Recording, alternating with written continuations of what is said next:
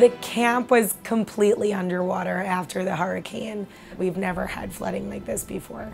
There were decks that were lifted up and brought to the complete other side of the campus. We're on 5 acres of land, so it was really incredible to see how the water just ripped apart our entire facility. Well, the loading dock went from here all the way to Sand Playground, which is obviously past this building. The water must have came up to here, took what you see with it. Now we're just trying to frame it all out so we can put it back. That's pretty much what's going to be happening here, and Ocean Motion too. Tore that up.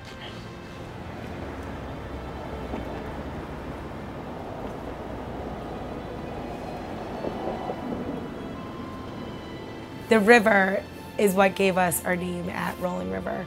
There's no other area around here to give the kids a boating experience at a summer camp.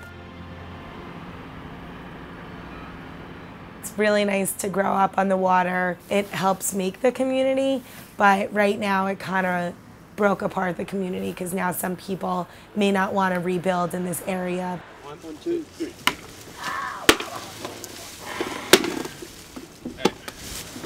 That bench used to be here, and it came from there to there. That's what we're trying to figure out, bring it back here. And obviously you see how heavy it is. Yeah, come on. We're trying to pick it up.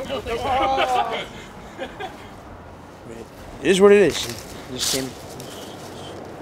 stuff came out of nowhere. I don't know where this came from. We didn't realize how bad it was going to be. And I don't think people around here realized how bad it was going to be. It's incredible that water can do something like that.